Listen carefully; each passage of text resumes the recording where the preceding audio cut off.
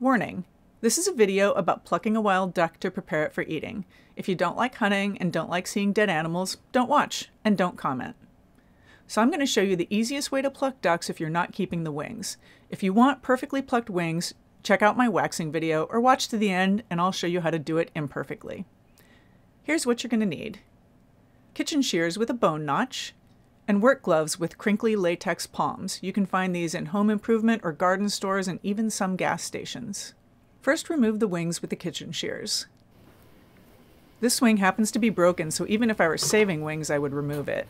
So I'm using the bone notch to cut through the bone, and then I snip through the skin with the scissors.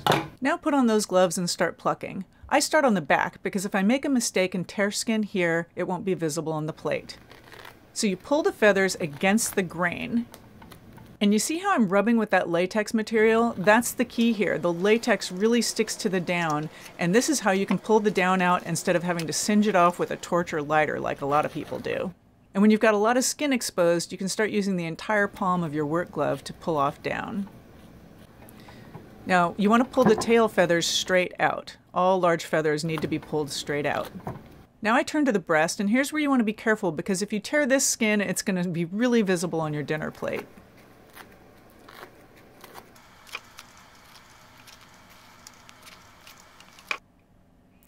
Now I turn to the legs, and I start with these big flank feathers, and the skin around them tears pretty easily, so I try to pluck gently here and only take a few feathers at a time.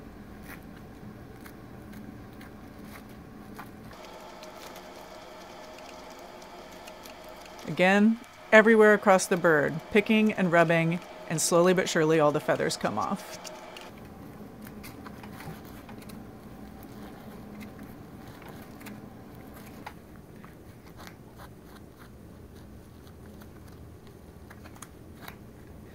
And there you have it. It's largely done. You can do a little bit of cleanup work here and take off those last few feathers, but you're in great shape.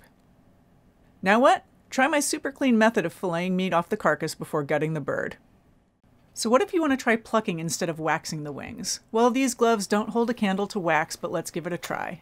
You pull out those big feathers straight out, just like the tail feathers, but they're a lot harder to pull out, and the skin tears really easily.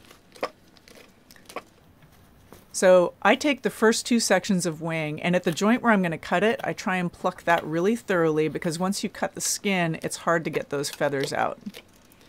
So then I just keep plucking, and in this case, it's a duck that I was going to wax, so I'm not plucking all the way down to the skin, but you get the basic idea.